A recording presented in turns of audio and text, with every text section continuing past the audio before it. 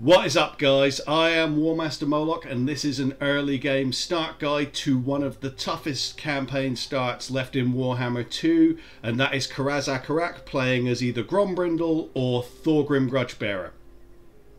So, if you've only ever played against the Dwarfs and seen them as part of the Order Tide, you might be thinking, how can it possibly be tough? They're a really powerful faction.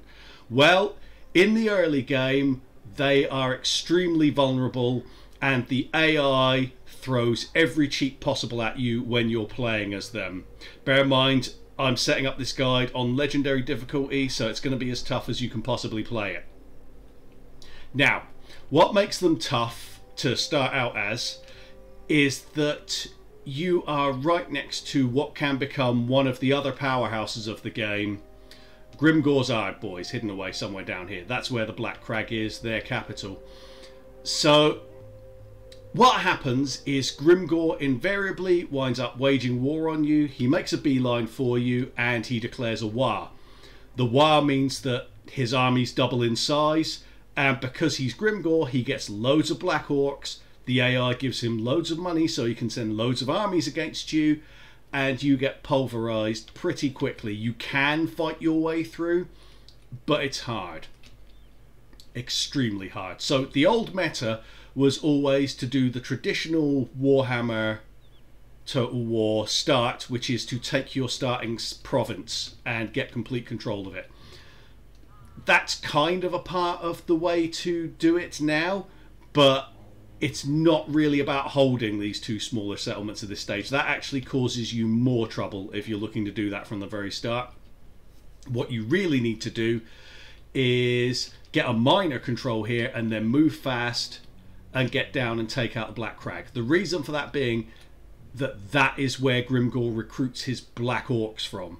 And those Black Orcs absolutely trash you. They are the biggest problem when you are fighting against Grimgor's armies, because they are more or less unkillable under his control for some reason. I mean, he obviously gives them buffs, but also it's almost like every Black Orc unit that you face has the Immortals banner placed on it, but there's only one that really does have that on there. So they just don't seem to die, especially when you're using earlier units like Dwarf Warriors and Quarrelers.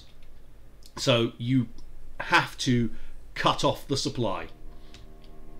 Get to them before he can recruit too many of them, take out the Black Crag, and after that you'll only really be facing Boar Boys and Orc Boys and Big Uns.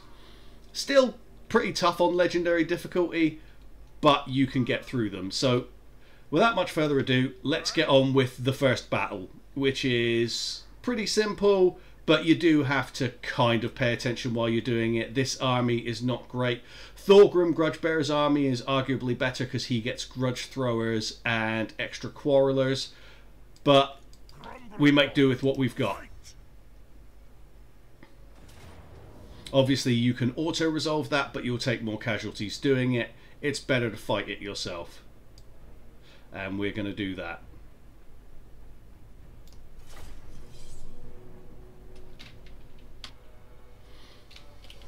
Okay, so we're going to take our ranged guys here, which is all of these,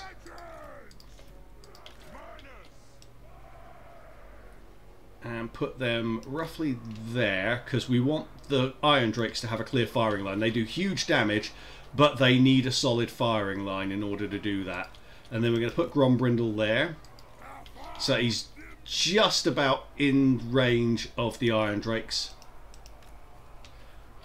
And as soon as he's engaged by the enemy, you can start baking them. We're going to move these over here. Gyrocopters aren't great, but they're a handy little distraction, so we're going to use them. And that's really about how you want to start it. Maybe pull these a little bit further forward. We're going to send these forward and get them to bomb the enemy.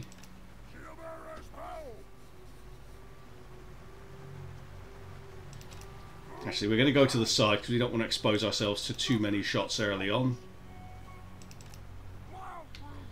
And then we come through there, because when you're dealing with these archers, it's just about keeping them out of their prime firing position.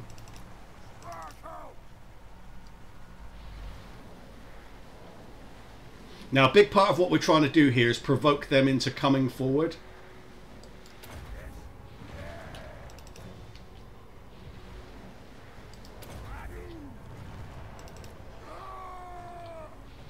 And this is really the only kind of ranged attack that we have. I say ranged, we're in the air.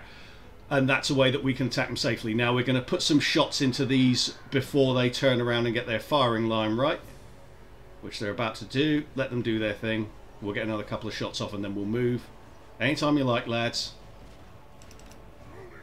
Now we'll move around to here. And as you can see, the infantry has started to move forward because we've aggravated them enough that they're going to come.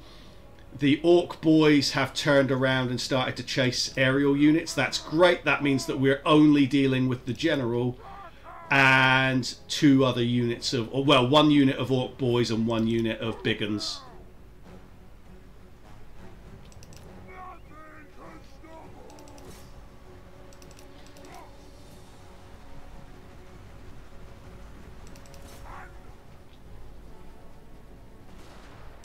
And then just keep these distracted. It's very micro intensive doing this, but it's effective. So for this kind of short-term battle in which we have a small army, you've got to take advantage of everything you've got.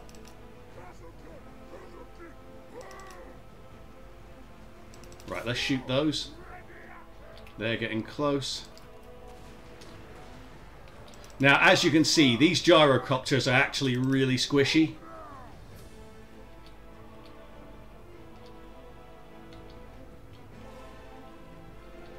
So you've kind of got to babysit them. I'm not a huge fan of them, but they're in the starting army. I'll use them while they're here until I can get better things. Obviously, Iron Drakes are definitely a better thing. And now everything here is crowding around Grombrindal and it's getting absolutely wiped.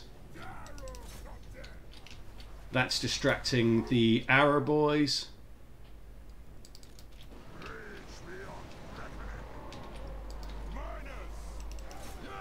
Let's bring these forward, get rid of this stuff.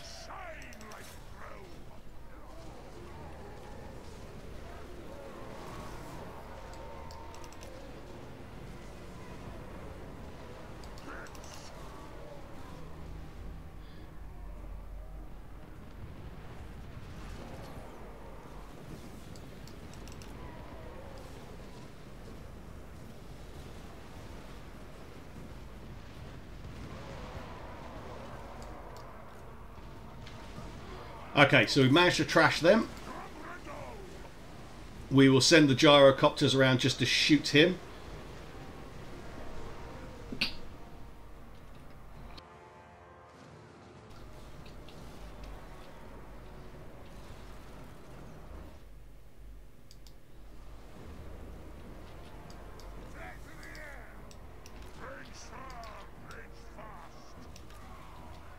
And they've shattered, and they've shattered. We'll just shoot them on their way out.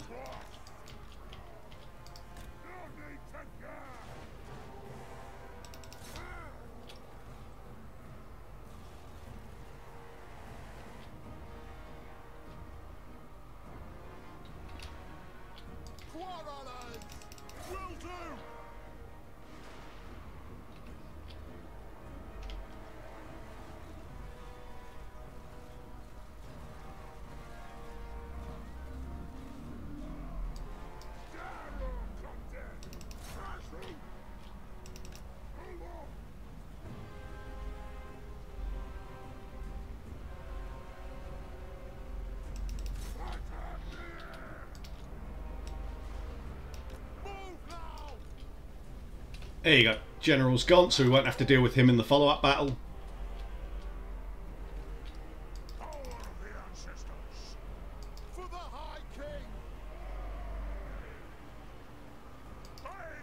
And we'll just make them come in.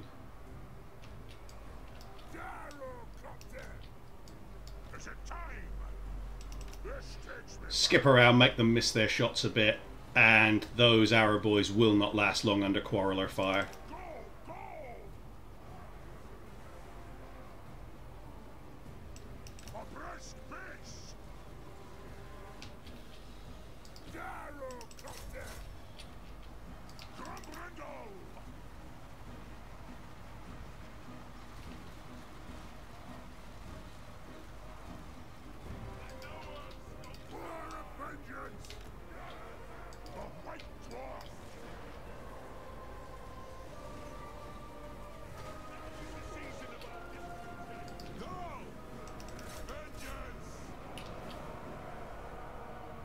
And that's the army loss penalty. Easy win. Let's just finish them off as quickly as we can. Do as much damage to them as we can before they all get away. Let's chase these down in melee with the gyrocopters instead.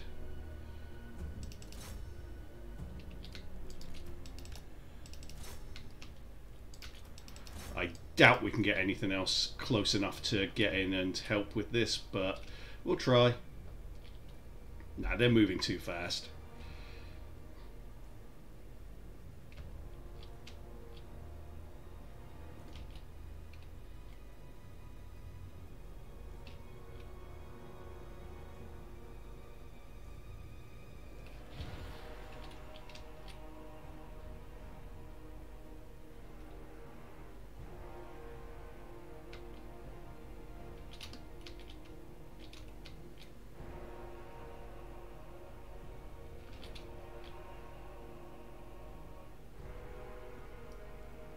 There we go, that'll do.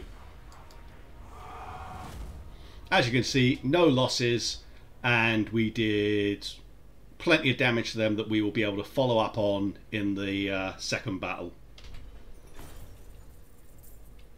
So we're going to take the money here because obviously we didn't lose anything, so why not? Now for the follow-up battle, you go in and you attack the settlement first, not the army. The reason being that that has more troops. Let's just show you. It's got troops. Nothing in particular that's a problem there, but it's more than they've got here. So you soften them up first, and then let the Arab boys come in when they're not really able to influence things, because they may well rout straight away. For here, I'm going to go Legendary Commerce, of course, because we're going to get down the blue line. It's very important that your generals have Lightning Strike before they start to face a greenskin war, because Lightning Strike is one way that you can eliminate the war reinforcements that come through. Now before we fight that battle, let's just have a look at what we're going to do with Karaz-a-Karak. So what we are going to do is we're obviously going to tier 2 it, and we are going to get the gem mineshaft, because obviously we're going to get those. Research, we will go straight in for Master Crossbow. So 6 turns, it will give you missile strength for your quarrelers, and it will reduce the recruitment cost for quarrelers. That's very important because we're going to be recruiting a lot of those. So attack Pillars of Grimgor. You can auto-resolve it. We're going to fight it manually just to keep casualties to a minimum once again.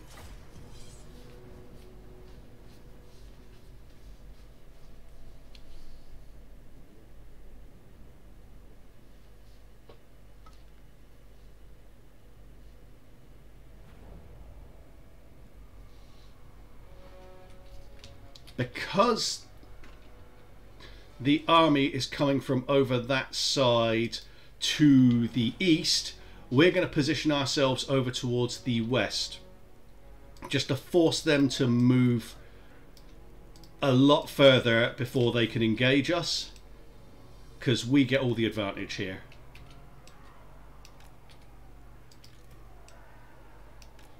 Especially against their archers, who are the biggest problem, frankly. Nothing else they've got is a problem. Nothing they've got at all is a problem, to be honest. But it's about getting the most done that we can. And of course, with no archers here, the gyrocopters get a free run at shooting these.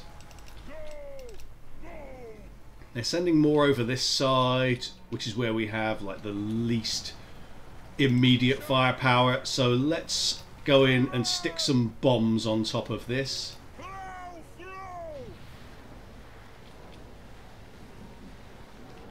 And then we're going to turn around that way.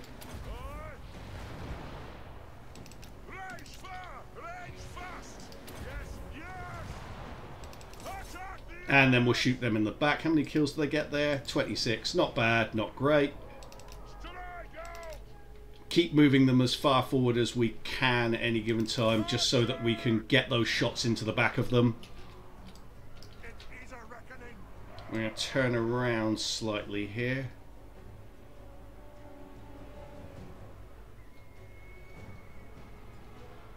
Just to get ourselves squared up to them.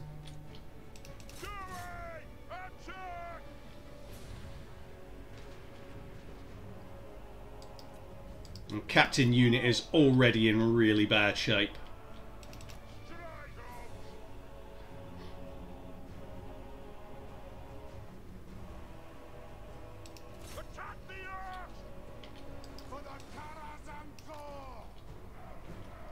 They're now changing around their position.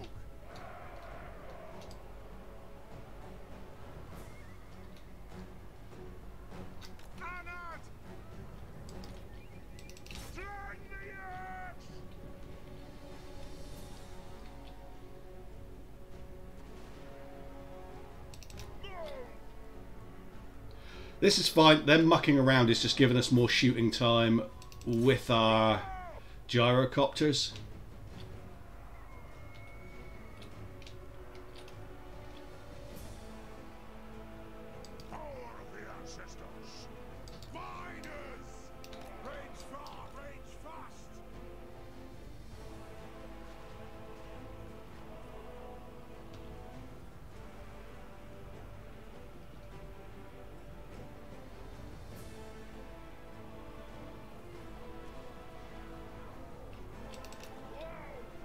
That's good. And the Iron Drakes will start up any second now.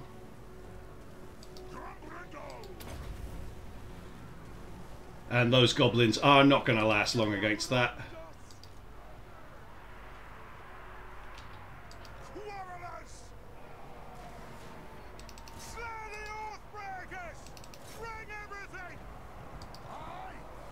And what we're going to do is we are going to bring the Iron Drakes round to here to just bake these from the back and the sides.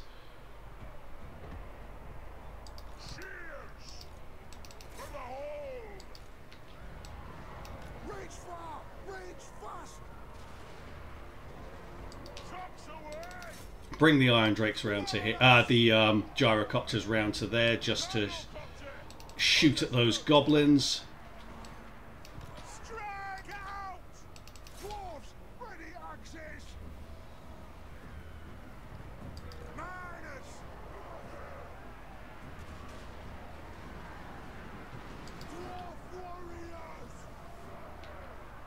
A little bit of friendly fire, but that's okay.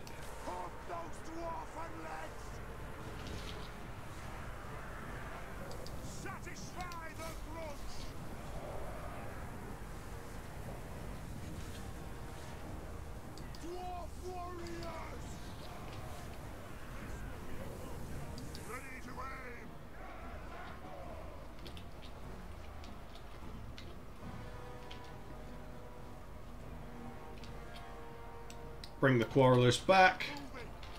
Turn the Iron Drakes around.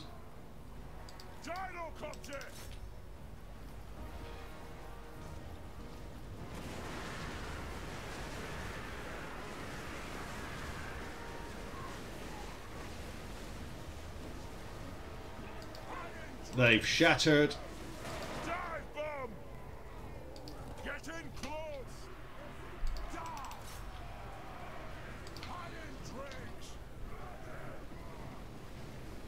And so have they.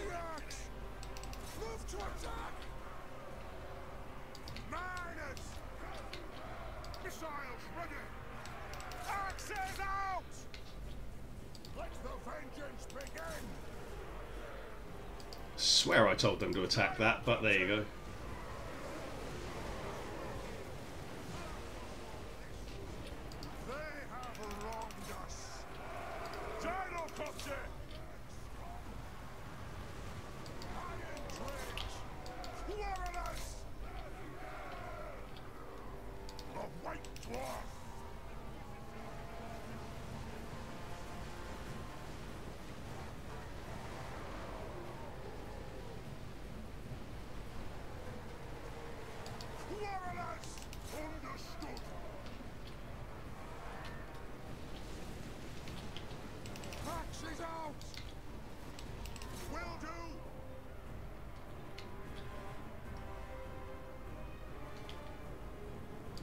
And there's the army loss penalty. So both armies will be wiped out there. The garrison and the army stood outside.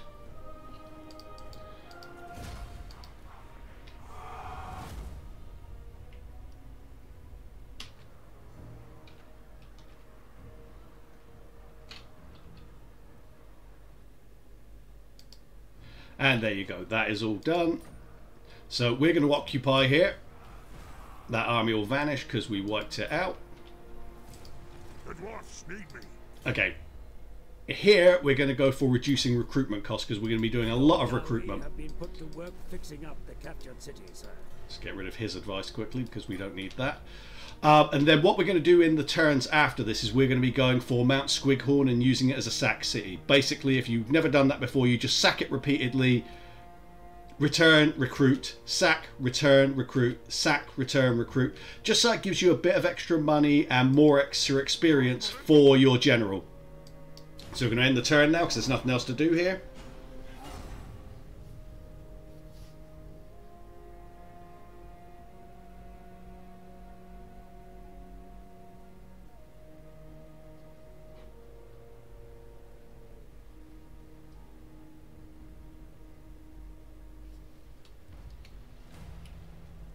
So he's now ready.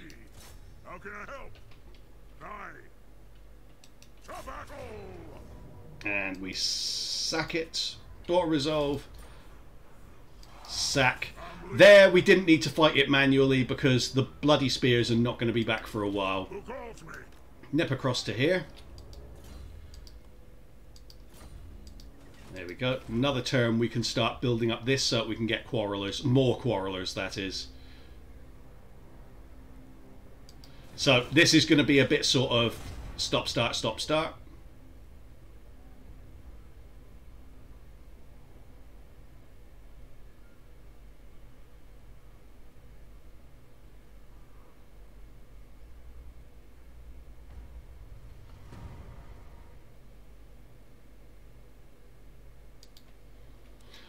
Here we're going to go for Grimney's teachings because we want upkeep reduction and research rate improvements because that will make us better overall. Also reduces recruitment cost and the construction cost for buildings. That's great at this stage because money is tight. So, sack.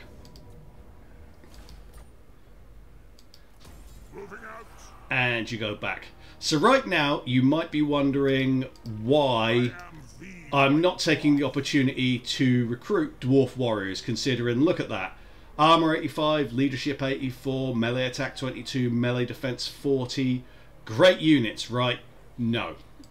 They're actually not. So that's why I'm not doing it. It is time. And I'll show you why in a battle later on.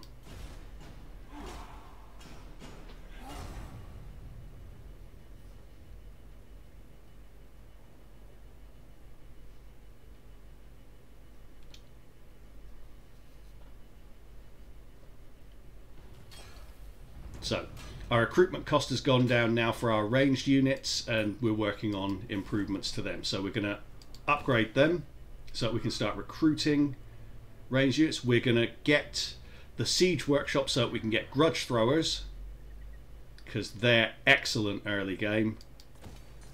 And then we're going to get ourselves extra growth, because growth is good. Fearless and unbreakable.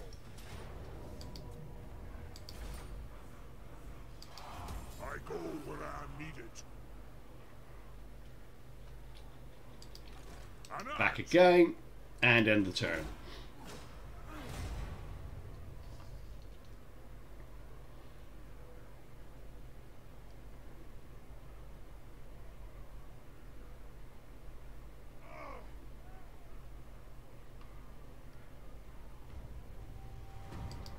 One flag. Joey, forward. Forward. Now in one turn we will be able to start recruiting our quarrelers and our grudge throwers. And those are a game changer. You're going to get replenishment rate here, and the next thing you'll get is lightning strike, and then we'll start to boost tactician and thunder after going through inspiring presence.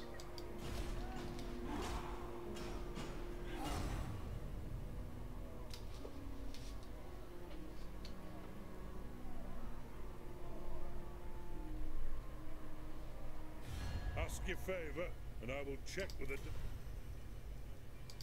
We're not going to bother with that, but a non-aggression pact with Jufbar is obviously good. They're buddies, and they might potentially help us with the bloody spears. Now, something else you can be doing as well. It's not something I concentrate on, but it is an option. You can go into your diplomacy, and you can just ask Barakvar for money.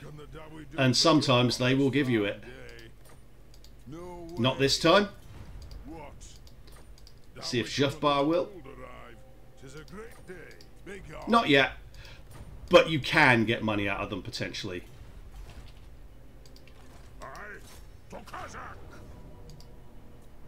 So. Now, when we finish each turn, we're going to do some recruitment inside Pillars of Grungni. The Dwarfs need me. So here we're going to get 2 units of Quarrelers, 1 unit of Grudge Throwers.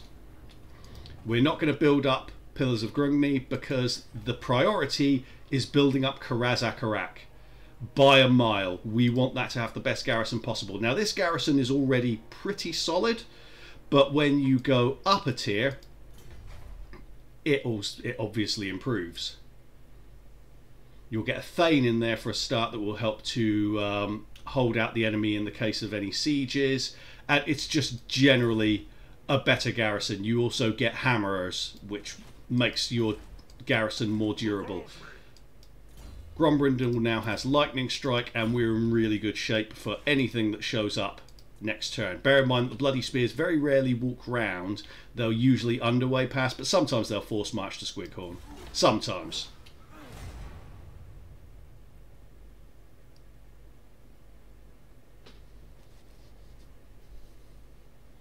So Grimgor has confederated the Red Fangs. That means he's right on our doorstep now. So we have to be ready.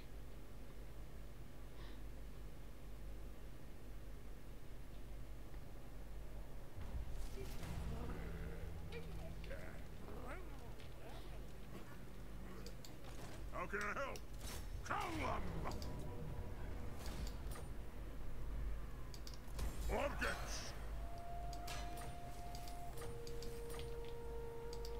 I am the White Dwarf. Again, 2 units of Quarrelers, 1 unit of Grudge Throwers. And here we're going to go up to... I'm going to say go to large-scale shell production, which is 21 turns away. That just gives you more artillery ammo and less upkeep, and in the meantime you will also get less upkeep for artillery and lower recruitment costs, and ammunition for the missile infantry, and reduced reload time for your Quarrelers. All in all, going through there is very healthy.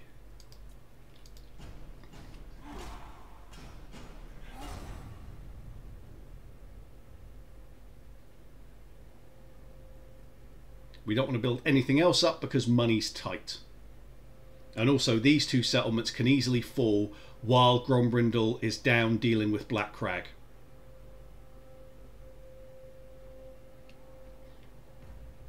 Now keep an eye out because sometimes Gotrek and Felix show up here and you can activate them as a second army that will not be hitting you with supply lines. So you can just give them a bunch of troops and they will help you hold out. It doesn't seem to be happening here so far. It usually happens quite early if it's going to, but you never know, they might turn up. It'll be nice if they do, it'll save us a bit of money, but either way I will show you some defensive strategies. Now, I know it's repetitious, but this is how it works. Yeah, it's a repetitive style, but you kind of have to follow this so that you're ready when you take Grimgor on. Because make no mistake, he's coming for us.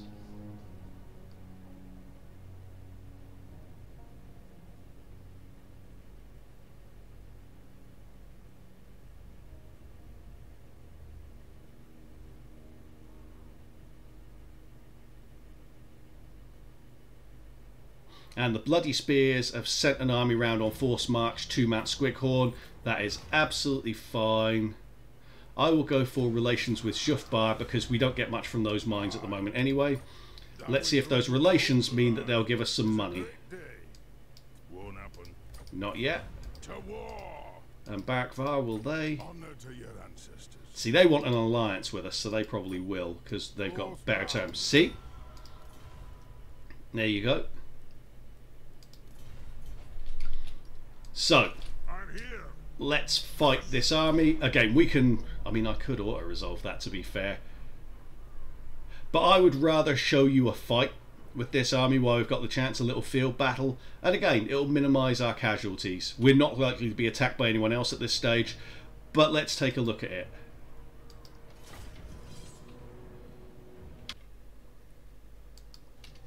Okay. So that corner is okay, that corner is crap, so we're going to go for this corner. Very similar strategy here. Except, obviously, we're quite a bit better equipped than we were. Now, ordinarily you might even say, why don't we go with a checkerboard formation here? You can do that. Personally, I am not going to bother. I am going to go 3 units there, and then I'm going to kind of try and crescent them. In fact, I'm going to do this manually rather than straight drag and drop.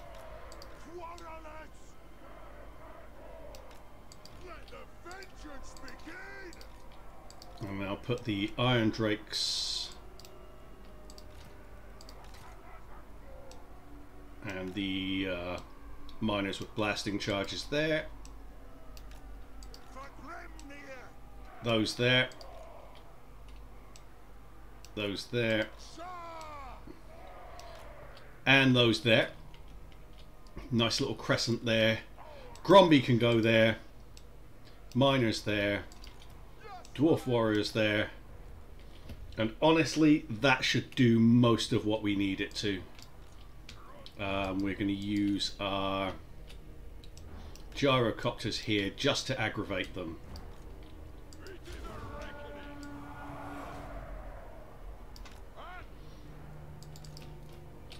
Right.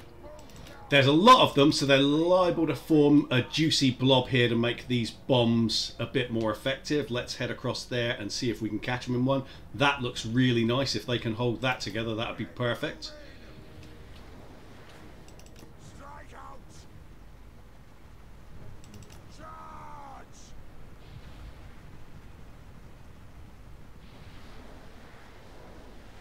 Press forward. Plow through. Strike out. Move. There's not really a great one there. Let's go down here. That could be okay. It's not. Okay, let's go back up here. They do like to muck you about with this stuff. Do you know what that'll do? How many kills do we actually get with that? It's alright. So I'm going to head over here because these Wolf Riders... there we go. I was looking for these. Because Nasty Skulkers are a pain in the behind for Dwarfs. They do a lot of damage. So they got some Goblin Rider Archers. They're also a pain in the behind. Oh, and they've hit us with that bloody thing. I always forget that. That is actually why Nasty Skulkers are a pain in the behind, and I've kind of fallen for it. As I mentioned before, I'm not overly enamoured of Gyrocopters, so I'm not especially worried if they do rout in this battle, but we can still use them. They're useful enough to keep around. Nothing can stop us. And there we go, the slowdown Go. Charge. stopped in due time. Rage fast. Strike out. So the reason for the crescent is because I want people firing into this kind of area. They don't have to be right next to the line like that because they won't get taken out from the side. The enemy won't typically come around the side like that. So we're going to go like that. And then these guys are going to start shooting to the flanks because they've got that little arc available to them. in their firing range. And we want these to fire into strong units rather than weak ones. So let's try and take those nasty skulkers out.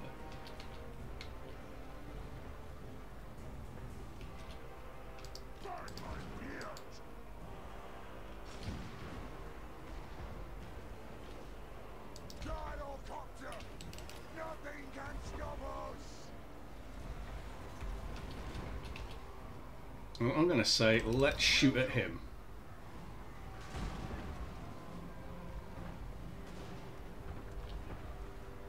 And we're taking these out in really short order here. This is not a problem at all.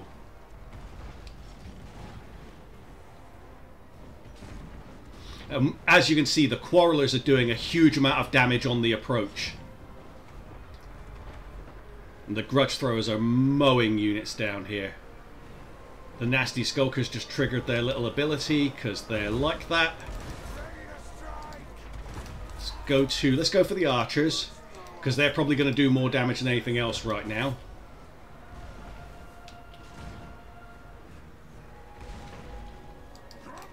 And then Gromby, I'm just going to have engage them so we can get them to blob up. Now, see, some goblins got through here, but they aren't going to last long against Quarrelers. Because Quarrelers are actually very durable.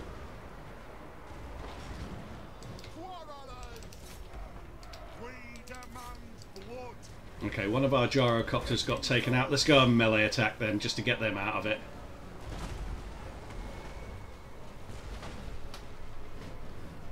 See? The Quarrelers routed those goblins in melee, and we didn't lose anyone. Plus, they've been killing people by shooting them as well.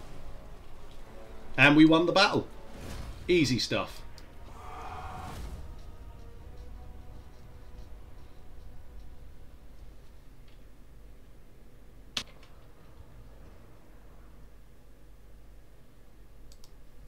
And there we go. A little bit of money and some experience. We're going to sack it again.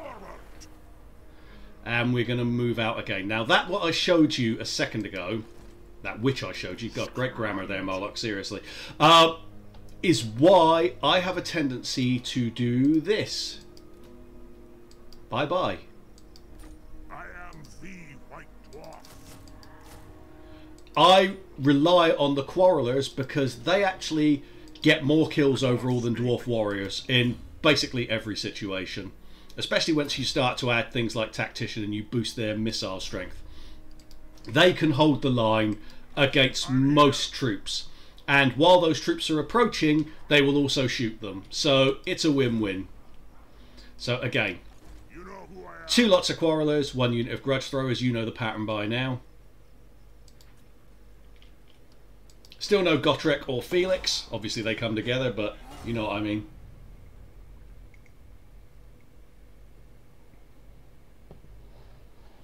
So Grimgor has declared war on Barak Var. That always happens. It's just one of those things that's quite useful because it actually stops him from coming at you sooner.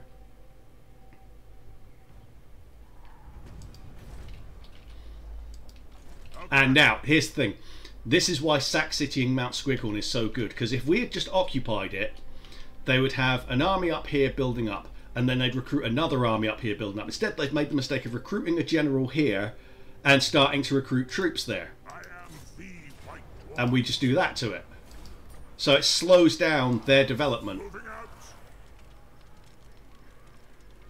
And obviously, Gromby is getting seriously good at this fighting business. We're going to get 1 more unit of Grudge Throwers and 2 more units of Quarrelers. It's almost as if there's a plan. And then next turn we're actually going to take this. Let's see if anyone wants to give us any money. Ready. Shufbar, are you feeling generous? Come, kin. Let us feast and drink. No reason for it. No. Aye. Let's hear what you Now they really want an alliance with us, but they don't seem to have that much money. That's okay. Maybe a defensive alliance, and we'll get some money out of them for it. Because money is always tight at this stage. We're not going military alliance though. And it's not worth it for 300 or 600, whatever it was they're offering. Let's have a look at the Empire. Friends of the Empire. Let's see if we can get them to go for a defensive alliance if we declare war on the Skull Smashers. I'll ignore that. Alright. They're good friends. Let's go for military access if they give us some money. Indeed. And that will increase our relationships with them. And eventually we might be able to get a defensive alliance before we wind up at war with Grimgor, because if he declares war on us first, then that means the Empire comes in. And that would be very useful. But it usually doesn't happen. It's just an option I'm throwing out there for you. Maybe you'll be luckier with this than I am.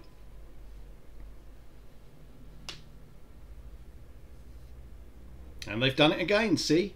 That's another army that they're going to have to wait a turn to recruit.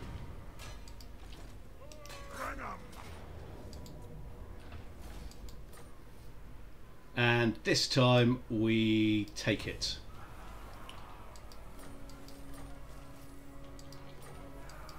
Now we got the Silver Road. Who calls me? You go for Empower the Guilds so you get extra growth. You demolish this because you don't need it. And you get the money back for it. And then you get Gromby, another unit of Quarrelers. There is a case to be made that honestly these gyrocopters aren't worth keeping, but they can be useful, so I keep them around. One extra unit of Quarrelers won't be missed that much. Another 4 turns, it'll actually be less than that because this commandment will come in. We'll be able to start tier 3 in Karaz-a-Karak, which means that it's harder for Grimgor to take it when he comes for us. And he's going to be coming for us soon.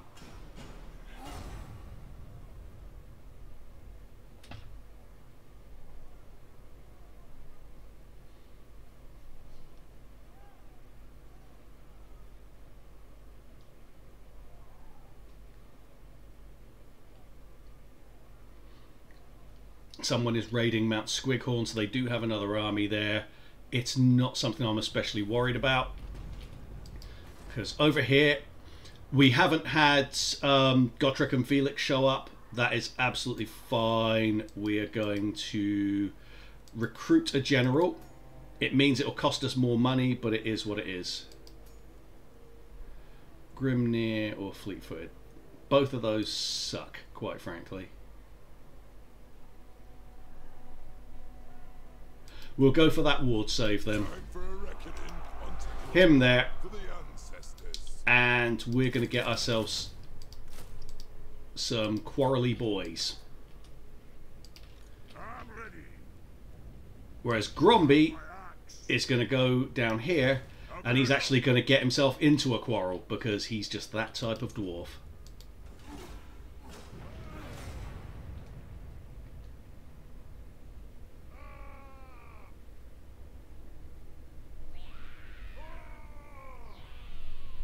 So here's reality. That army there, whatever is coming from Mount Squighorn, that is going to be enough to whack us. At Mount Squighorn and Pillars of Grungni, we got no chance of defending them. We're all about defending Karaz-a-Karak and taking Black Crag, because that's where the money is.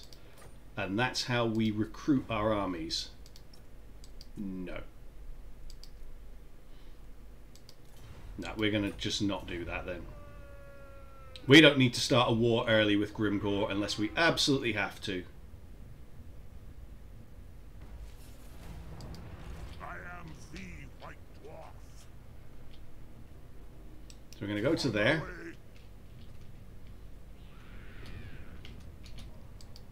That army is almost certainly coming for us, by the way. For the wisdom of Valea. Bloody spears around here, whatever. They have a grudge now. They've caused a grudge.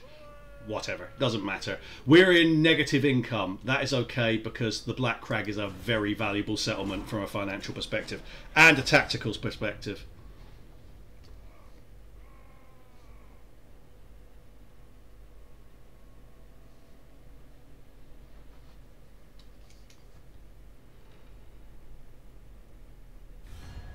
Greetings, honorable.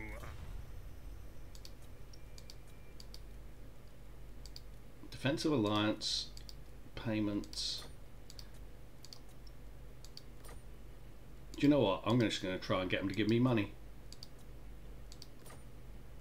And they're still not going for it. Okay, there's no sense provoking Grimgor by making any kind of deal with them.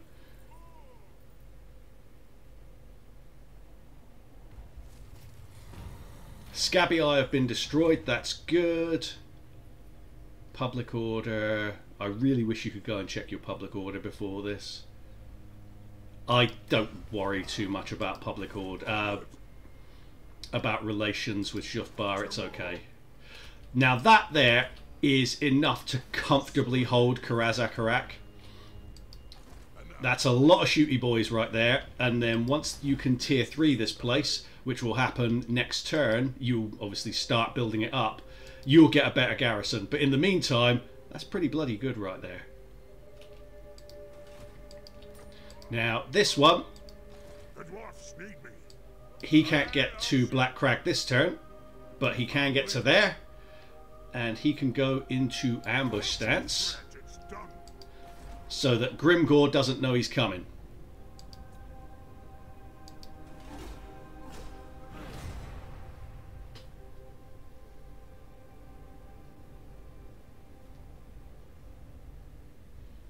Grimgor is at war with Clan Vulcan, which means I believe he's heading round in this direction. So he's got some distractions going on, which is good. He hasn't declared war on us yet, which is also good. What?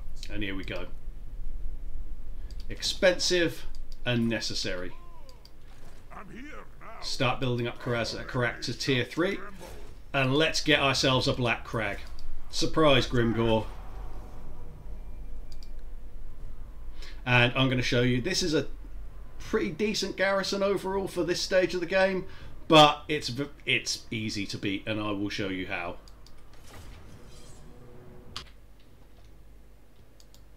Okay, so you've only got one Lord stroke hero to tank shots from 2 towers here. So the way you deal with that is you kind of queue them up so that they're all to the side here.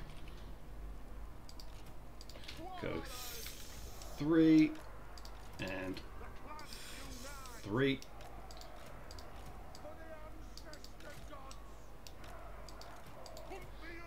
And you stick them in a big blob here because the AI is not intelligent enough to fire its artillery into there, which would be tragic if it were, because my god would that ever cause us some trouble. Put them there. If they want to fire at the gyrocopters, they can. In fact, we're going to send the gyrocopters round there. So artillery goes for that tower.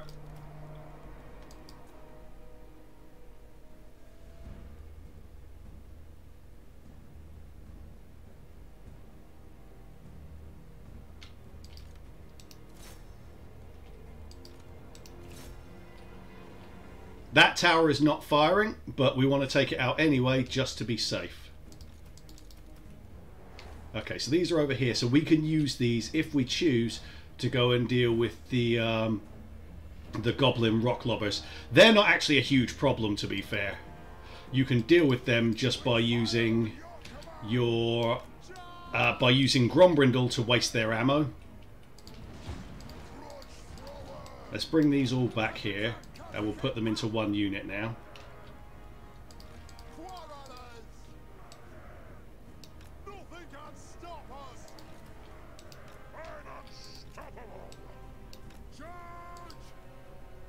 And they've brought some units outside, which is very generous of them because it means we can shoot at them.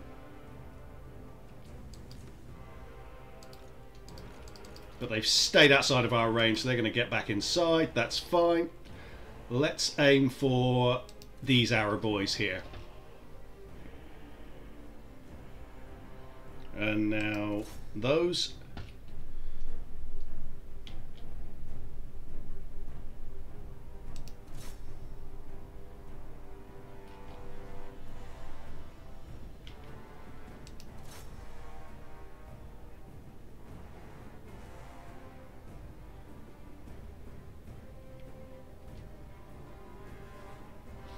And the importance of aiming for these guys that are on top of the gate is that we're getting double hits here, because they're also damaging the gates themselves.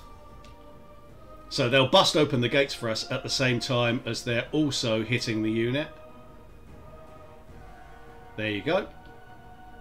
And the unit's taken a beating. So let's go for those next.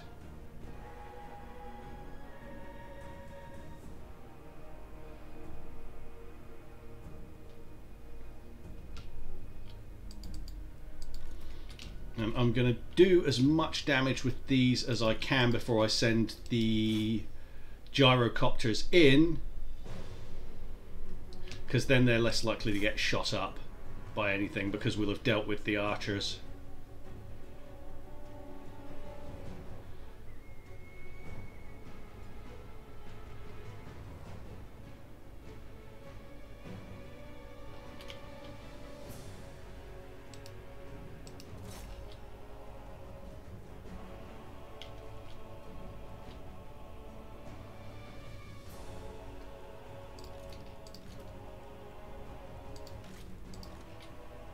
Go for them.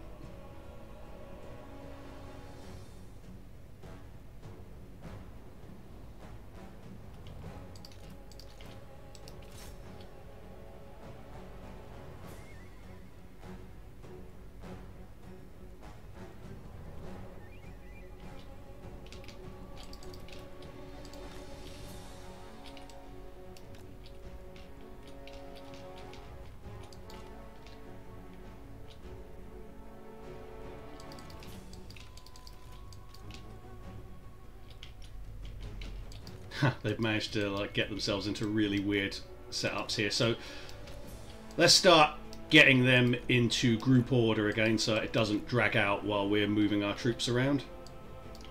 We obviously want to go and take out those arrow boys, but we've got to deal with the goblin rock lobbers first. So as I say, you can just put Gromby there and have him go back and forth aggravating them, but we've still got gyrocopters, so why don't we use those? The only things they have to fear are archers, really, and the archers are all here.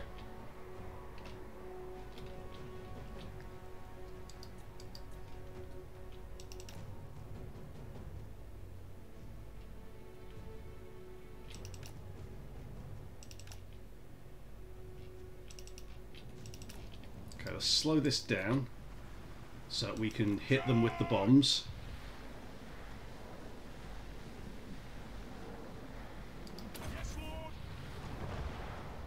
Not a great shot, but it was a shot. And they do have some boar boys there.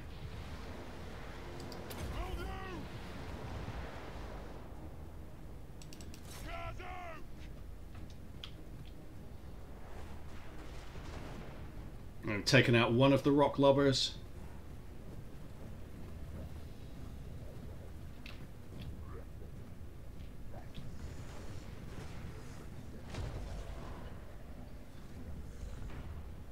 And they are shooting at us now at point blank range, so let's just make them turn around a bit before they can actually properly hit us.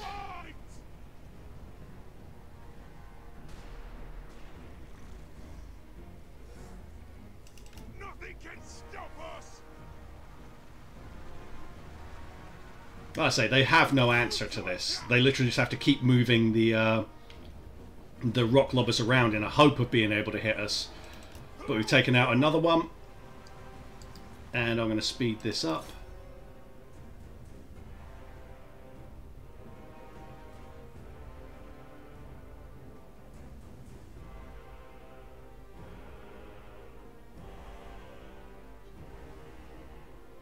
And they're down to one.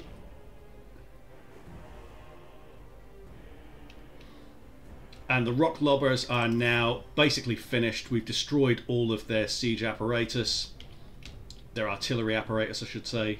So we don't care about the crew. They'll be shot down easily. That means we can start moving these over to shoot down some stuff here. So we're going to go for the Black Orcs here first. Let's come around to there.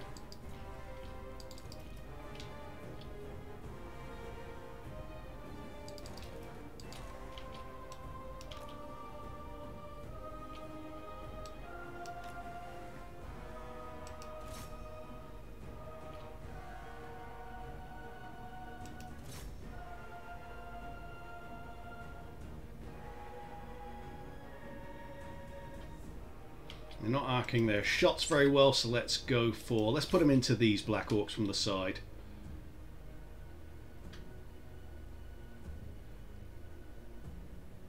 It's doing a lot better.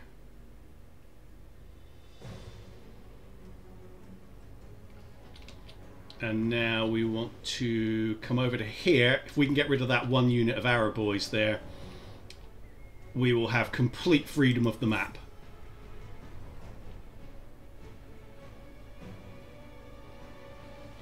They're actually hitting the Black Orcs instead. Let's just get rid of the arrow boys, shall we? There we go. And they've shattered. So we bring these round to here, and we're going to start sideswiping these.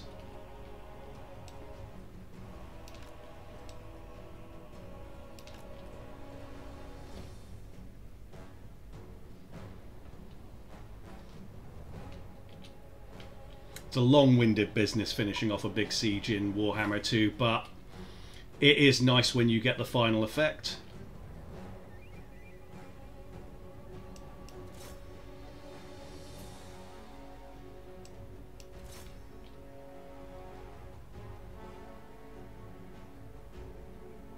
And now they're going down. They're just very, very, very durable Black Orcs, and that's why you want as few of them as possible in Grimgor's army, so you take out Black Crag while you can.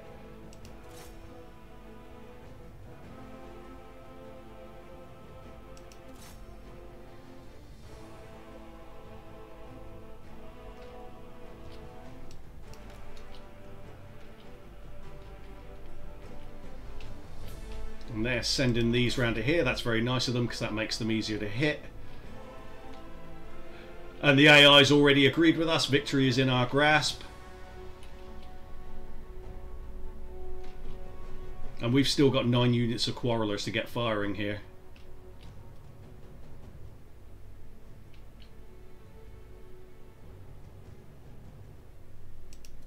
See if we can get that one Black Orc gone. No, he's being a pain. It's fine. Let's just come to here. Where's their general gone? He's gone all the way back there. That's fine. To be honest, by the time he comes back, we may well have already won the battle.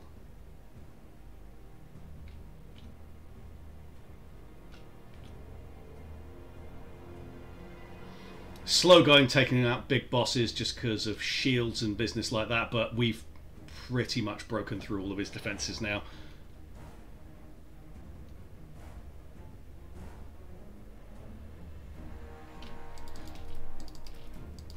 Start sending these forward.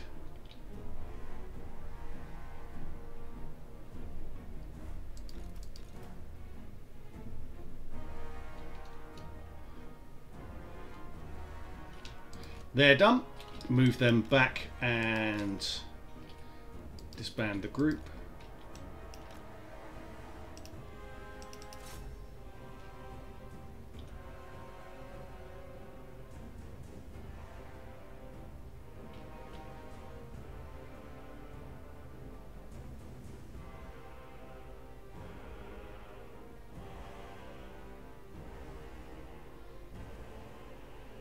We're just going to finish off that one Black Orc there. Let's shoot out the crew of the Rock Lobbers.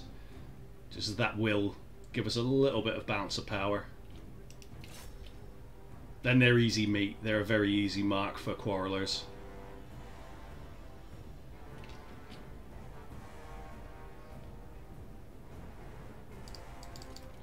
As you can see, they're just hanging around here just because we've got the gyrocopters there.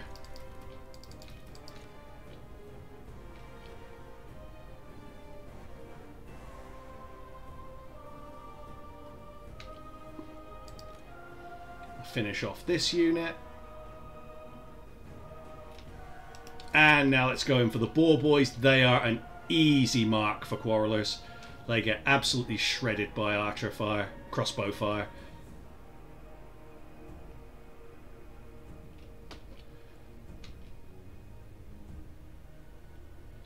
I mean, they're not even aligned to like fire into the main bulk of the unit, and they're still trashing it.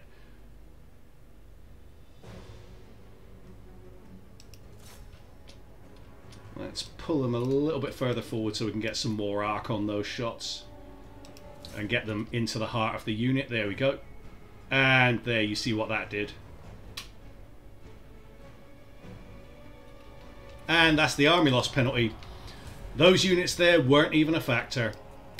And we have the Black Crag. 0 losses too. So that army is ready to rock and roll with anything that Grimgor sends to try and take that place back.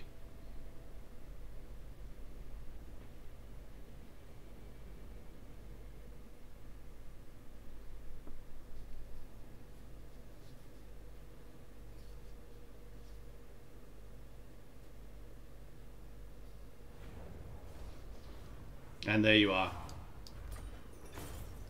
We're going to loot and occupy it because it's an expensive place. Lots of value in looting it. Now, you want to get rid of something here. I'm going to say get rid of the public order one. And we'll repair it. And we want to put walls up here as soon as possible. It's a bit annoying that they've had that there. So we're going to have an imminent rebellion here. But if they want to try and besiege Karaz-a-Karak, that's absolutely fine. They've got no chance of winning that with a greenskin rebellion. And Gromby now has even stronger quarrelers. And we're going to end the turn.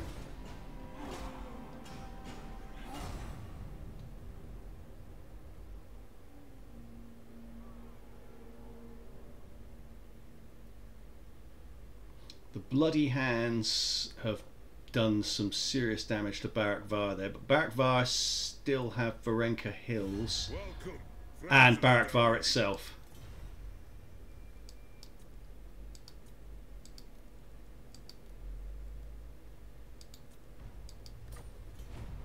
They will clearly give us something for the defensive alliance there, because this is the thing. The AI's attitude to us has changed dramatically, because we are now in possession of 2 very significant settlements. So now it's like, they're big boys now. We definitely want to be allied with them. So you get the walls for the Black Crag because you want to hold Black Crag. So the sooner you get a garrison there of quality, the better. This is too far away to take. Oh, it's too far away to get some assistance from the garrison. So you hold for now. And I'm going to get another couple of units of quarrelers. That will put us very close to negative income, if not slightly into it because of the supply lines. But it's okay. And we're just going to hold on here until this place is walled up. Anyone who comes by, we can fight them with the army we've got here. No problem. Even Grimgor.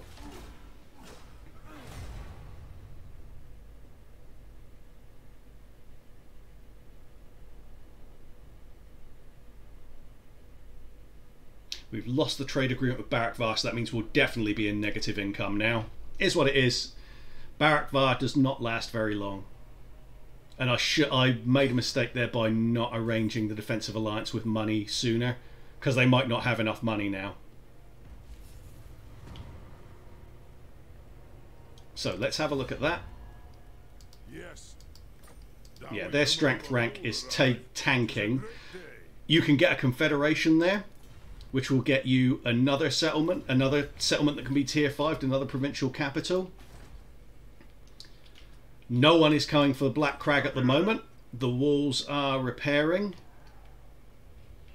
And I wouldn't rate their chances of getting through here in the slightest. Let them try. You could actually sally out with what you've got there. And this, like that greenskin army would not stand a chance. They come in and attack, you will batter them. In fact, I am going to go into ambush stance there so that when they try it, we will wreck them. And I'm going to say do the same at Black Crag, because then we can start to lure armies towards us. Now, the advantage of that is we're in negative income now. It's not by much, but we can force them to come at us and we will kill them in the field because they don't think anyone's here or here. So we can sucker punch them. Bloody Spears have made an appearance again. We're not going to confederate with Barak-Var, even though that's a useful settlement to have. It's not very well developed. Why bother? Let's just see if we can get some money out of them. Honor to your ancestors. Not by me.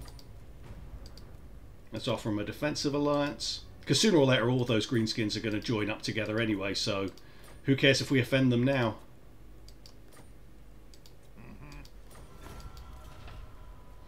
So we've got money out of Barakvar that deals with our deficit for a little while. Let's see if Jufbar will join in. Another hold arrive. 'Tis a great day.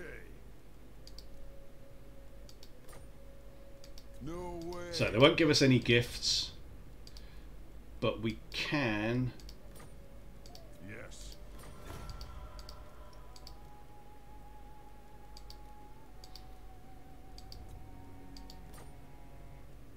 Oathbound. Get that out of them. Anad. Make your proposal. I have very little interest in these, but whatever.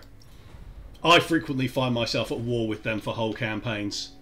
So financially, that gave us a big lift, and I don't fancy their chances against us here.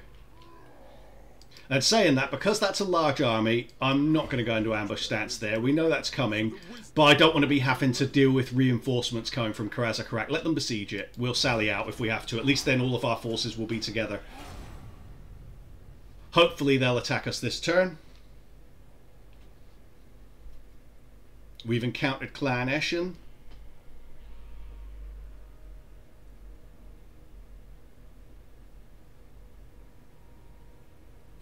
Welcome, King. I'm of the High King. They want a military alliance with us, but we're not going to go for that. Let's see, though, if we can talk them into giving us money. That's fine. Yeah, we knew that was going to fall. We don't care.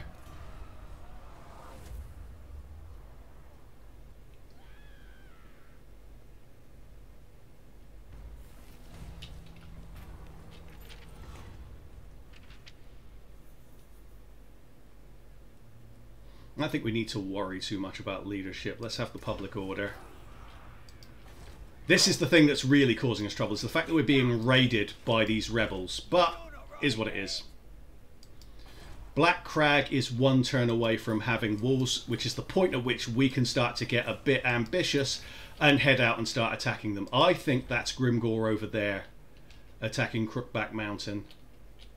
Because if I'm not mistaken, he is at war with Eshin. No, he's not. Not yet. He's at war with Knights of Calador. Someone is laying siege to Crookback Mountain, which will be Skaven held. What other faction is he at war with? Clan Vulcan. So that Clan Vulcan are holding Crookback Mountain. Okay, so Grimgor himself might be round there. That is fine, because we can take the opportunity to go around and deal with all of this and knock him out of other territory.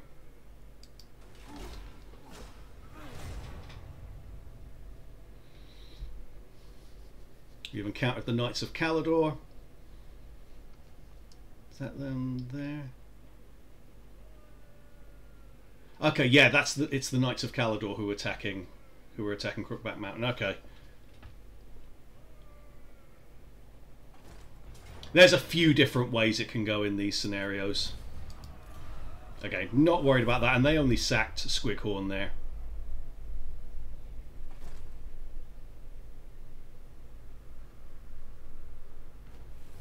Okay, they have besieged it, so we're ready to go. Black Crag is under control, basically. Bad public order, but under control. It might even be being raided. That's okay. Let's just deal with this situation. See what the army's like. I mean, it's solid, don't get me wrong. It's not a terrible army they've got there, but we are much better. Let us fight it. Oh, let's have a look at the map as well. Just out of curiosity. Yeah.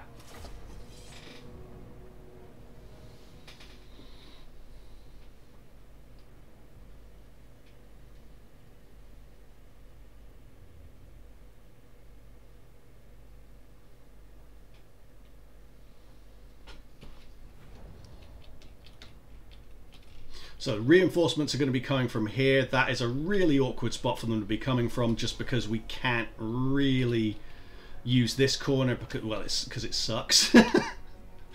But that's okay. We will fight where we have to. Let's pull these deeper.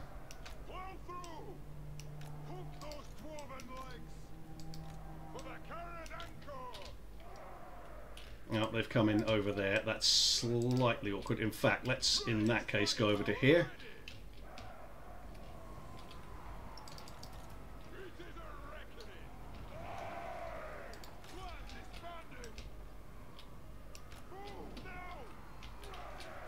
And then we'll bring the artillery to there.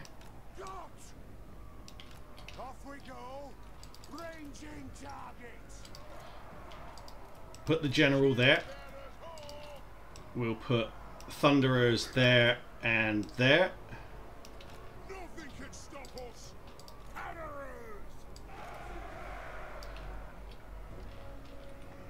And then we're going to put... Let's put the hammerers on this flank. The dwarf warriors in the center. And we'll put the miners over here for this flank.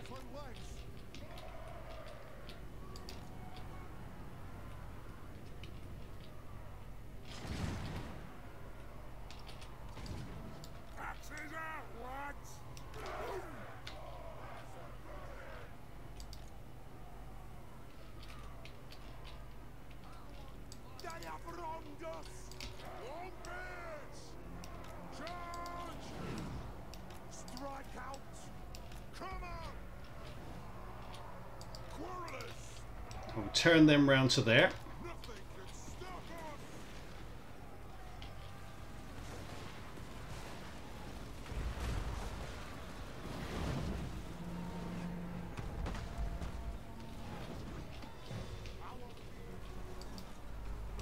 Don't want to be flanked there, so let's just get round that.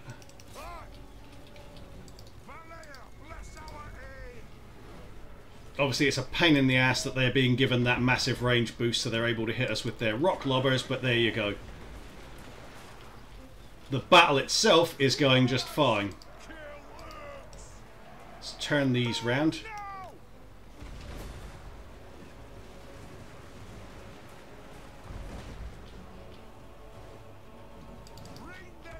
Let's get the general.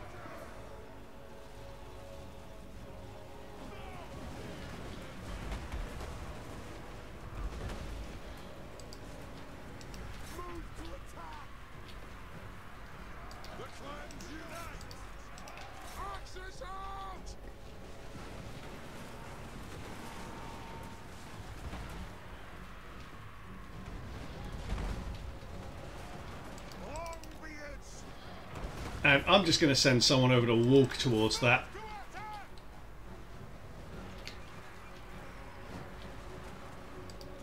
They've managed to get in on our thunderers, but it's okay. They're only doing it with goblins.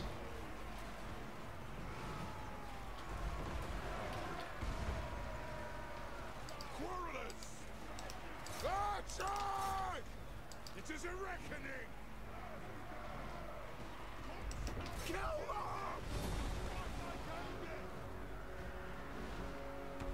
For the Karaz-a-Karak.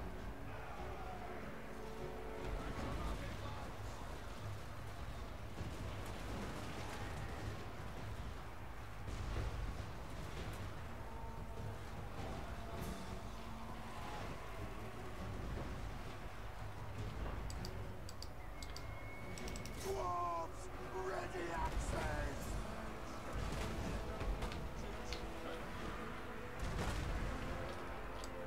Be it ready. And kazoo.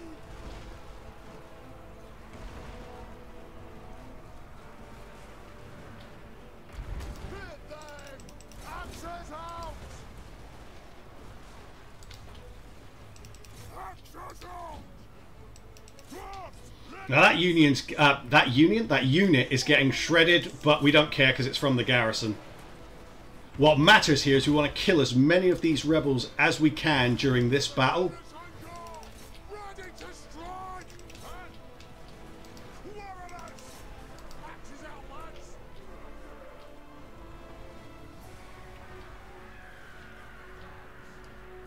Ready to man! Blood! Grudge thrower! Attack! Get moving! Because it's going to be hard for us to chase them down when you consider that most of this army is not actually going to be able to leave the settlement. So we're going to shoot out as many as we can.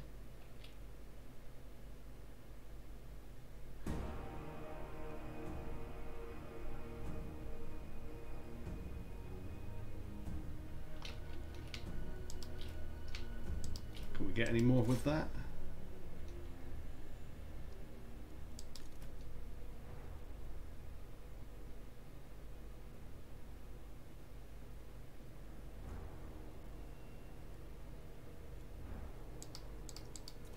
And that's that.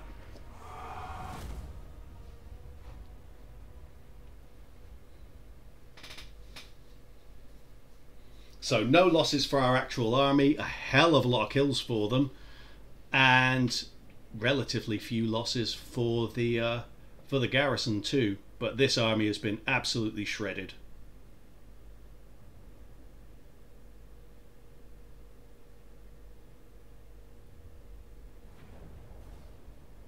Yeah, they've lost a lot of units there, including most of their pace. We don't particularly need replenishment for our main army, so let's take cash there because we need it.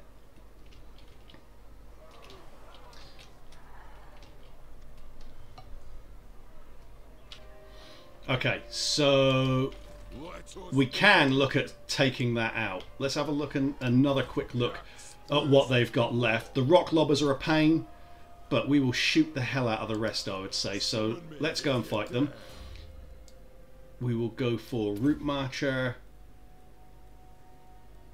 What else does he get here? So he'll get Lightning Strike in the second tier. Okay. Onward.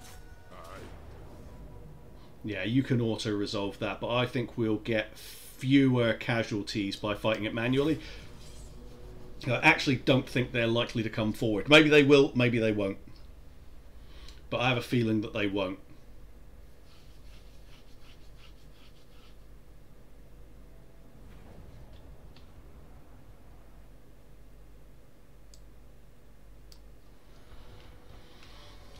We will go for a corner, of course.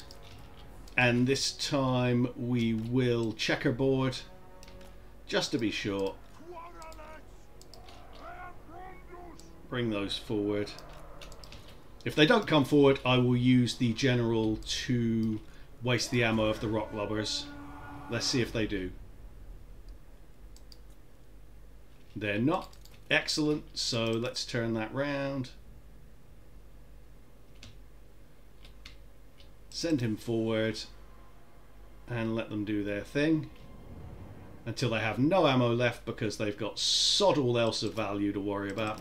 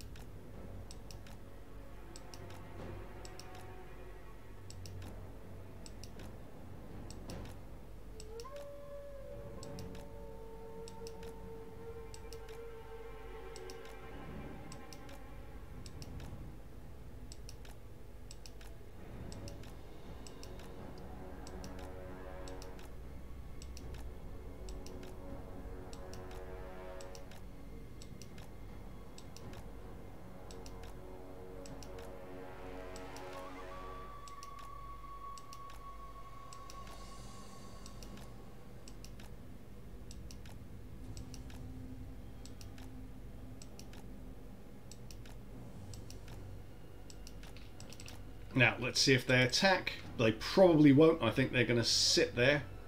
And we don't have any longer range projectiles to prevent that, so we are going to have to come forward and make them attack.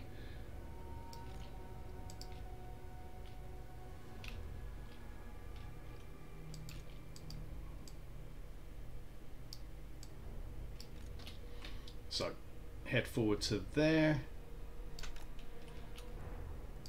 We'll just gradually edge our way forward until they start to get shot and come forward.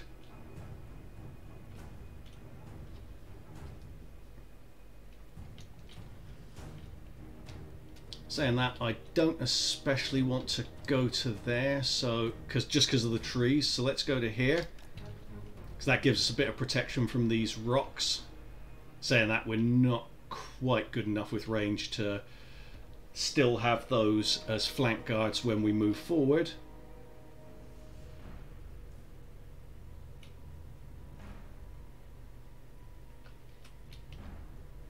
So everyone's in place there. I like that line a lot better. Let's go to about there.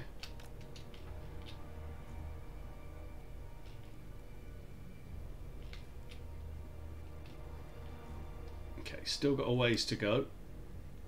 Let's go to there. I don't want to push too far forward. We want to be in position and shooting them from as far away as possible.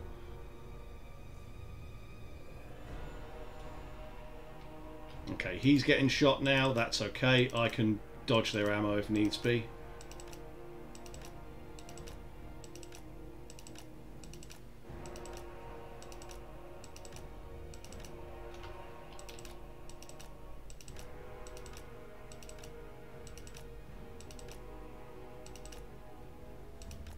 And now they'll start to come forward, so I'll slow this down.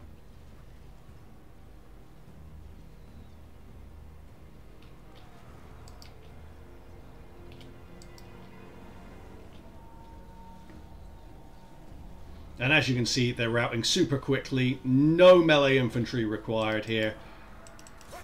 It helped having some for the last battle, but look at how many of them died. Even hammerers were dying in that battle. Meanwhile, the quarrelers were doing the majority of the killing.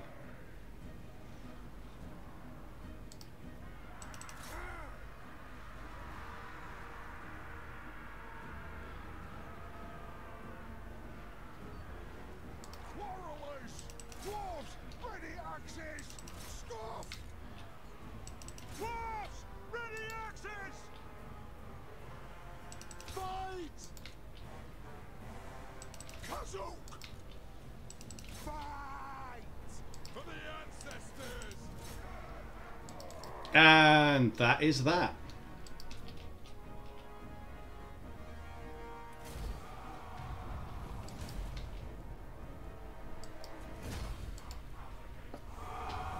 Easy. 3 losses there. Obviously it was a badly weakened army, but theoretically speaking you would assume that you'd need some kind of melee infantry there just to hold things out. Well, no you didn't.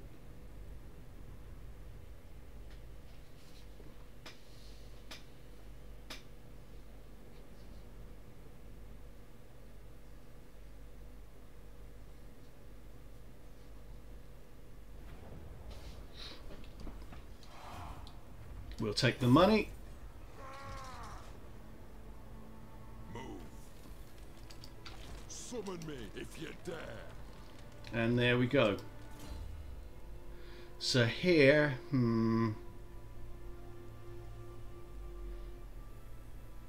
their actual skill trees are lousy. Yeah, you just need to get to Lightning Strike ready to deal with Wars, but the skill trees suck.